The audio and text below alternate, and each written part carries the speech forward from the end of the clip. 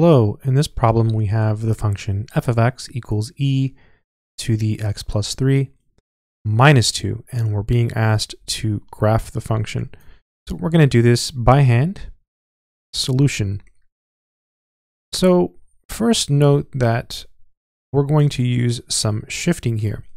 So let's think about e to the x. So if it's just e to the x, okay, if it's just e to the x, here's the y-axis, here is the x-axis, and e to the x has a horizontal asymptote at 0. So the line y equals 0 is a horizontal asymptote for the graph of e to the x, and it would look something like this. Grows very rapidly. And this point here is 1. Okay, so if it's e to the x plus 3 and then minus 2, well, there's two shifts happening. Whenever you add a number to the x like this, you're going to shift left. And in this case, by 3. It's backwards. I always think whenever you add to the x, it's left. Whenever you subtract from the x, it's right.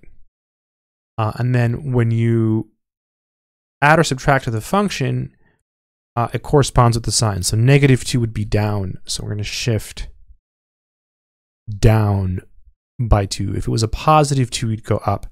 So whenever you add or subtract from the x, it's backwards. Just a cheesy trick to memorize it.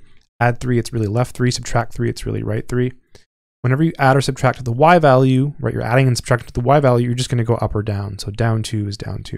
Okay, so now we're just going to attempt to graph it, and we'll do our best. Not going to be a perfect graph by any means, but I don't have a ruler here, but let's see if I can try to do a decent job.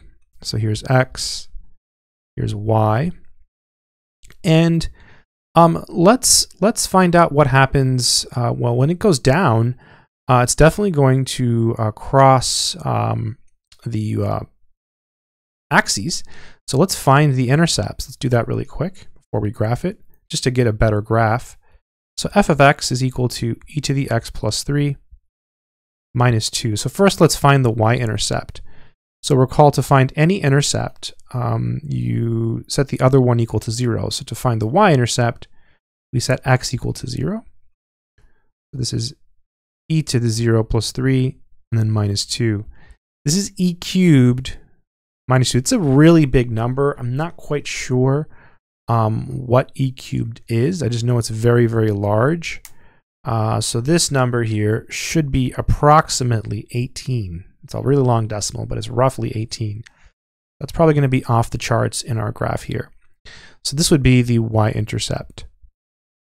As for the x-intercept, we basically set the entire function equal to 0. So let's do that here. So we'll set e to the x plus 3, then minus 2 equal to 0. So to solve this, we basically have to find x. So we'll start by isolating the e. So I'll add 2 to both sides. So plus 2 plus 2. So we're at e to the x plus 3 equals 2. And then to get rid of the e, we could take the natural log of both sides. Natural log of 2. And this goes away, right? Very powerful formula. Remember, ln e to the x is equal to x. Super, super powerful. So all of this is just x plus 3 equals ln 2. And then subtract 3, going pretty fast here at the end. X equals ln 2 minus 3. So that's ln 2 is like, I forget, it's like 1 point something. I used to have it memorized. No, it's 0.69. 0.69, so roughly 0.69. So ln 2 minus 3 is roughly negative 2.3, roughly. So that's going to be the x-intercept. X-int.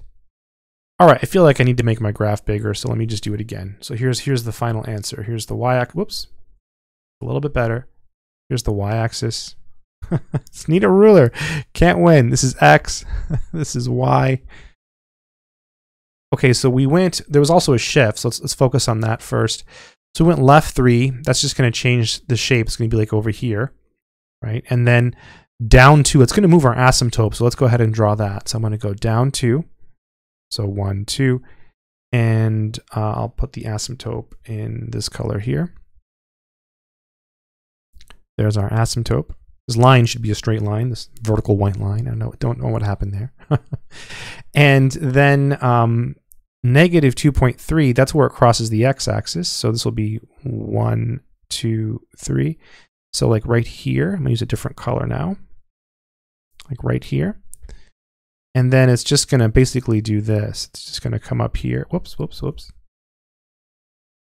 Okay, just like that. And it'll cross the y-axis, but if we're drawing this roughly to scale, it's going to be off the current graph, right? Because it's 18. There's no way this is 18 if everything is to scale here. So yeah, that's how you would graph it. And again, you know, do you have to do the x-intercept and the y-intercept? I don't know, but at least it gives you a better, you know, perspective on what it might look like. Of course, you can just always plug it into your calculator or something like that.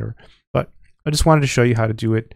Mostly by hand. I did cheat for these numbers here.